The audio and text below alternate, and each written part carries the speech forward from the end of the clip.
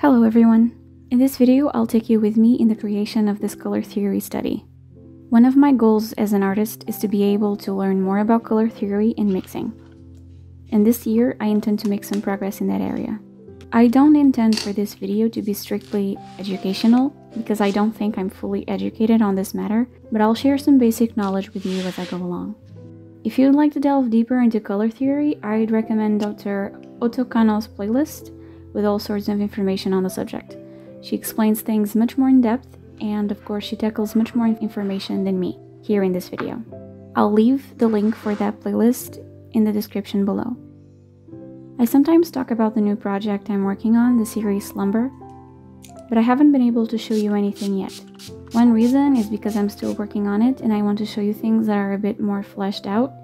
But another reason is because I need to create a good color palette for those paintings before actually starting them. So I decided to go through all I know about color theory so that I can decide on the color palette in a way that is mindful, because I want the colors to have meaning but also keep some sort of consistency in the end. So I'm going to be creating a few studies of color mixes and also a final poster that I can keep for myself and refer to whenever I'm in a slump and need a bit of help when it comes to working with color. I am going to be using my Mijello paints since it is a good way to get to know them better and understand the mixes I can achieve with them. If you ever want to experiment with paints and learn more about pigments, creating these types of color mixing studies can really help you out with that. Also, I'm going to be trying out for the first time these new travel brushes by Fumui. They came in this leather pouch and they are genuine squirrel hair. According to their website, they are really good for watercolors as they hold water really well. The brushes are number 4, number 8, and number 12 with very good weight, and I really loved their look as well with the gold accent and the darker wood.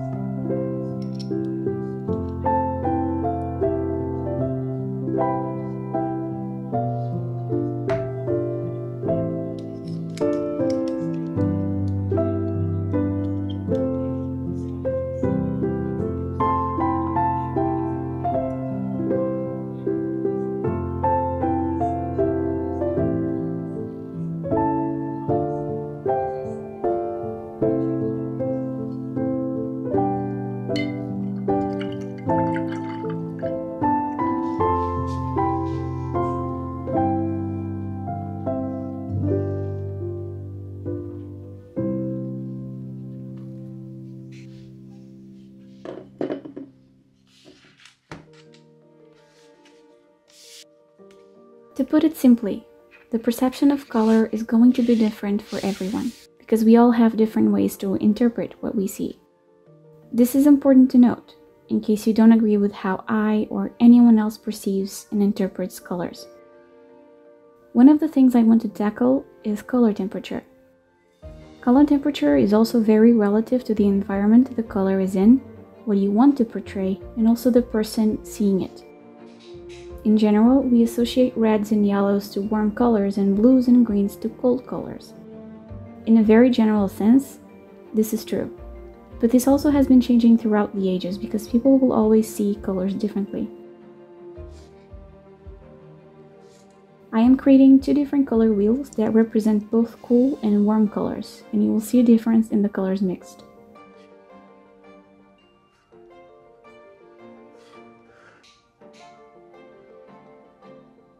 In both wheels, you can achieve the secondary colors. The main difference lies in their vibrancy. While in the warm color wheel, the oranges are very bright, in the cool color wheel, the greens are the ones with more vibrancy. Funnily enough though, in both, the purples have a tendency to either be muddy or too dark. So if we want to mix a very bright orange that stands out in tone, we have to use very warm tones of yellow and red. The same way, we have to use cool blues and yellows to mix the best tone of vibrant green.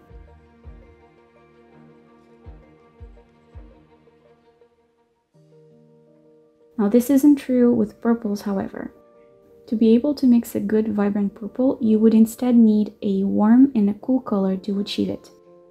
I tested with several different tones of warm and cool reds and blues to be able to achieve the best tone of purple. And as you can see, these two were the best option.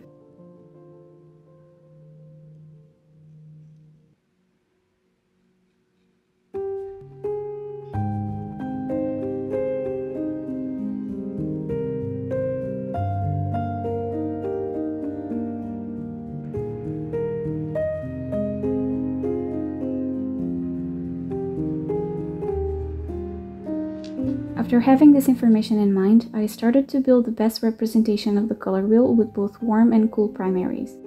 This works for me, but it could be very different for you, so take my opinion with a grain of salt. What this final study looks like is very simple. Instead of having either warm or cool colors, I will be having both, which we could call the split primary color wheel. By having a cool and warm version of each primary color, you are basically allowing your color wheel to explore the best and most vibrant mixes of the secondary colors. These colors could also be the best option if you don't know where to start with a new paint medium and want to buy new paints. Instead of having a huge variety of paints, you would have only 6, a cool and a warm version of the primary colors, with which you can learn basic color mixing. After these studies, I decided that I wanted this information on the final poster.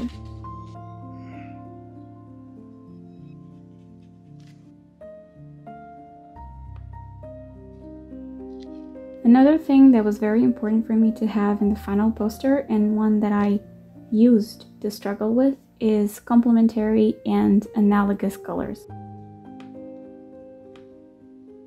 Complementary colors are essentially two colors that are opposite to each other on the wheel. For example, red is fully opposite to green, therefore they complement each other. Another way you can identify them is by understanding that when you pick a primary color, its complementary will be a mix of the other two primaries. Take the color blue as example. The complementary color for blue is orange, which is a mix of both red and yellow. That could be an easy way to identify them at first sight, but it's not always this linear, of course.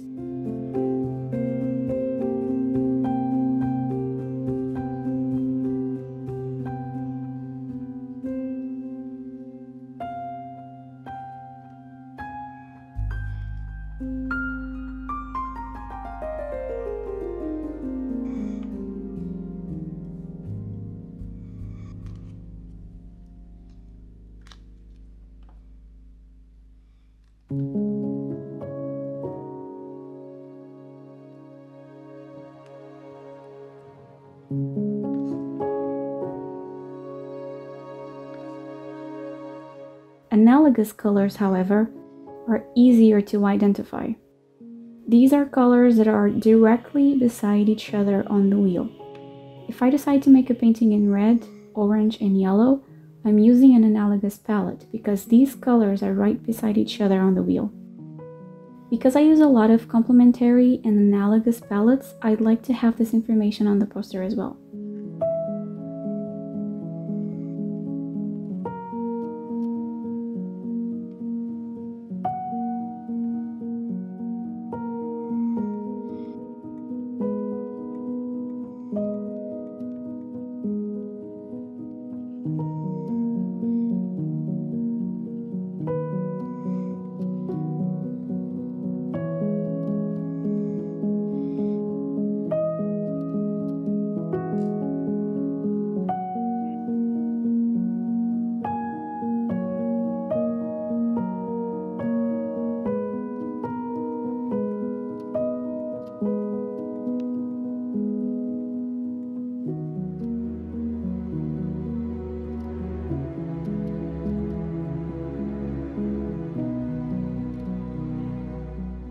The last bit of information I'm studying is both saturation and value. These two differ greatly, and I still sometimes struggle with separating the two. In a basic explanation, saturation is the intensity of a color, or chroma. Opposite to this, value is the lightness and darkness of a color, and every color has both value and saturation. For saturation, the more pure a color is, the more saturated.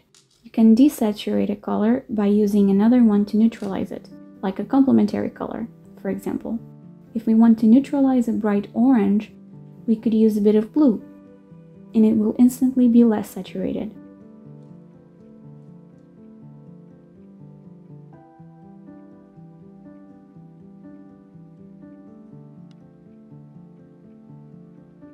Now, this can be different from medium to medium. I am using watercolors, so have this in mind, but this can be still applied to any medium you wish to use.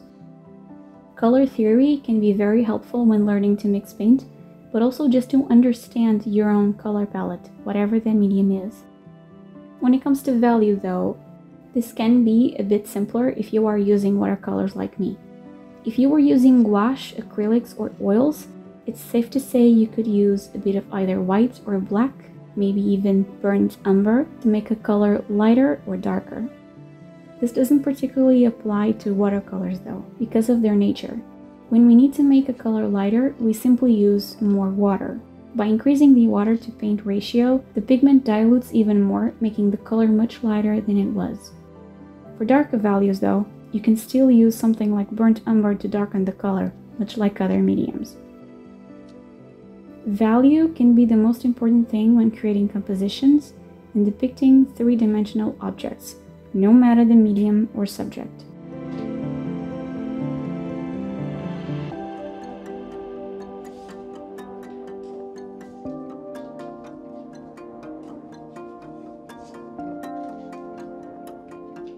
Now that I have the basic information that I'd like to note in the final sheet, I'm going to start laying out where each information will be going.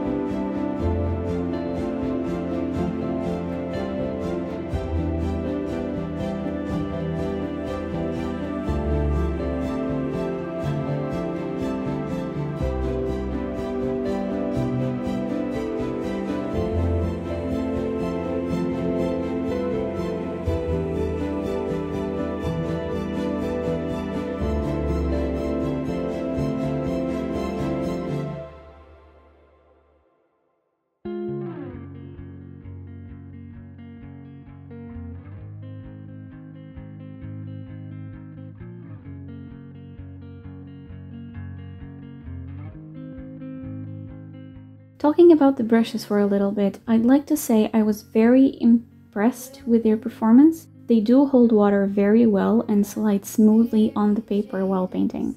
I was a bit on the fence about their weight, thinking they could be heavy on the hand while working, but it actually helped keeping the brush steady on my grip. I also really liked the leather pouch they came in. It makes these brushes a great asset when traveling. Their price point is also relatively low for their good quality and craftsmanship. Also, these brushes were bought out of my own money. I'm just sharing with you a good purchase I recently did.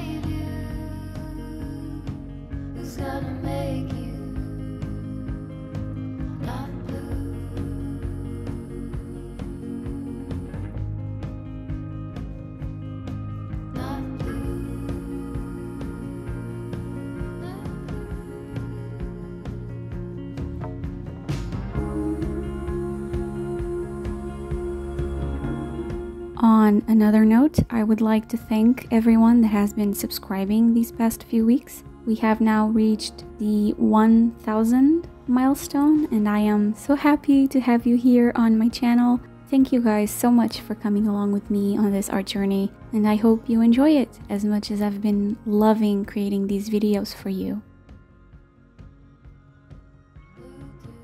Anyway, I am going to frame this poster and keep it around for future references, because now I feel confident in creating a good palette for upcoming projects. These color studies pages were a good way to break into a new sketchbook. As you may remember, this one is the one I got from the giveaway by Bitter Melon Bindery. I did a wash painting on the first page of it last year, but I've only just finished my other sketchbook, so this is my current one.